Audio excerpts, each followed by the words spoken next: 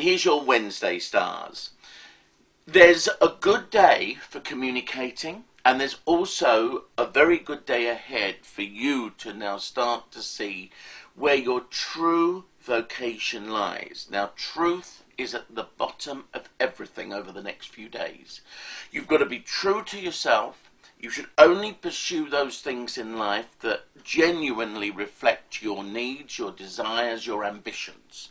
Do not be distracted by going off at a tangent because there are quick fix schemes or suggestions or promises. With these kind of stars, you have until the end of the year to get lots of things sorted out. And the most important thing is, don't corrupt your own self or soul by going for something that's easy and something for nothing. It won't work.